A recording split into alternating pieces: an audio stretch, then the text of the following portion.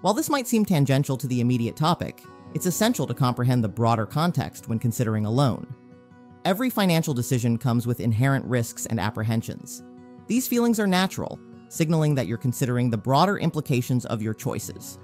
I often observe with concern our government's approach to addressing debt, mainly by incurring more debt. I also question when the Federal Reserve hikes interest rates with the reasoning that reducing liquidity will dampen demand and combat inflation. This perspective overlooks a fundamental truth.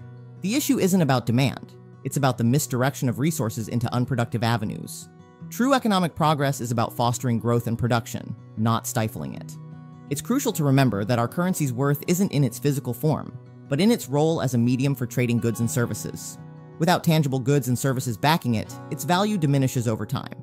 An economy of abundance promotes harmony, whereas scarcity and misguided attempts at redistribution only intensify conflicts and inequalities. Our core mission as lenders is to finance projects that lead to genuine capital formation.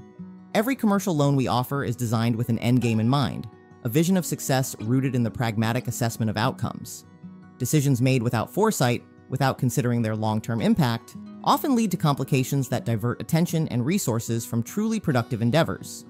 Before you commit to borrowing, invest time in planning and deliberation.